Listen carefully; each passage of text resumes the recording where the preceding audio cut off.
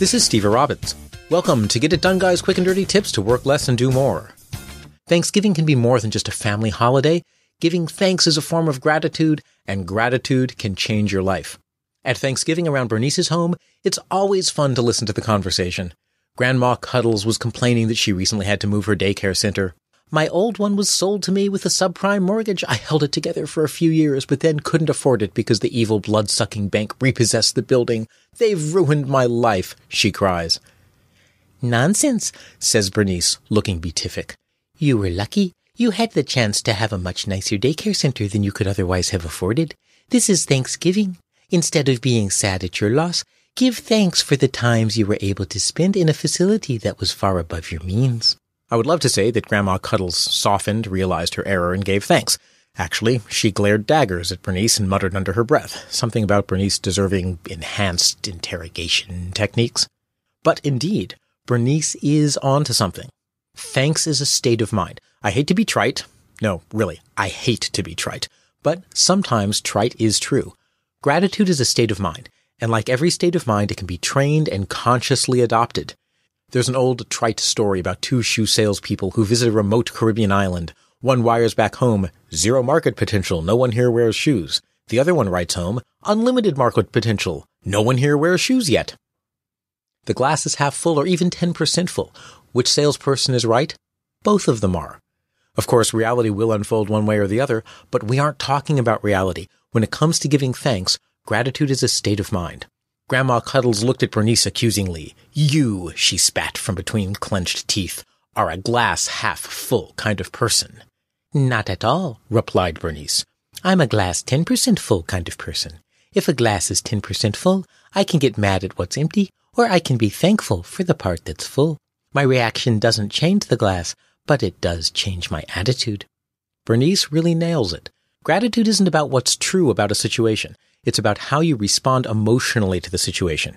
Your response will change the real world, however. As a general rule, anger, spite, frustration, and all those emotions put you in a horrible state of mind, and decisions that are made from that place are generally pretty bad ones.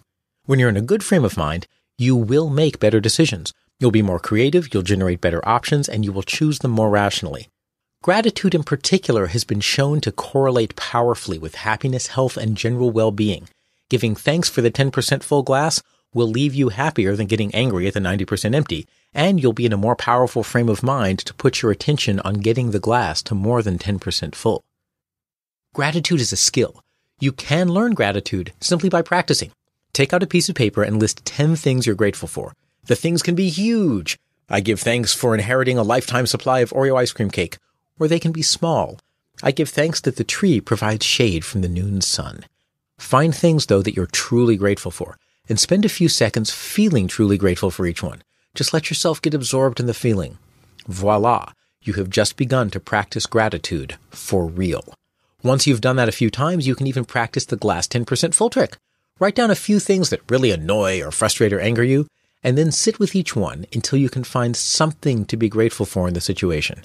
If you're angry at the car that cut you off on your way to the grocery store, you might be grateful that you had enough time to slam on the brakes and no one was hurt. Remember, this isn't about finding what's true, it's about finding what you can be grateful for that will help you be in a more resourceful state of mind. Schmoopy left socks on the floor. Be grateful. Every time you see those socks, remember that someone loves you. Someone who's messy, to be sure, but that's no small thing. Your parents want you to get a real job and settle down, even though you like being a 40-something bartender? Don't get upset. Get grateful. They really, truly care about you. And that's more than a lot of people can say about their parents. Use it with your schmoopy. If you want to turbocharge your relationship, try a couples, or triples, or quadruples, or polynumeric gratitude practice. Spend 10 minutes right before you go to sleep listing 10 things that you're grateful for about the other person. Do it out loud. First, you say a gratitude. Then, schmoopy says a gratitude. Alternate back and forth until you've each declared 10 things you're grateful for about the other. Before long, you will start believing your own PR and you'll find your relationship is getting better and better. Keep this light and fun. Gratitude research shows that you only need 2 or 3 sessions a week to get the full effect. In fact, if you do it too often, you might end up rushing through it and not getting the same effect. Gratitude transforms you, and it's all mental. By focusing on the things you have to be grateful for, you'll be in a truly powerful mental place to improve things. A glass may really be 90% empty, and being grateful for the 10% full gives you a happier life even while you work to fill the glass more. Practice gratitudes explicitly, and even practice finding the gratitude among things that bug you. Do it with your schmoopy twice a week, and you will revolutionize your relationship. Even Grandma Cuddles grudgingly admitted that foreclosed or not, it really was nice to spend so many years in a daycare center with platinum-plated bathroom fixtures. This is Steve Robbins. Follow Get It Done Guy on Twitter and Facebook. I help high achievers create innovative ways to get better results in their companies and careers. If you want to know more, visit steverobbins.com. That's SteverRobbins.com. Work less, do more, and have a great life.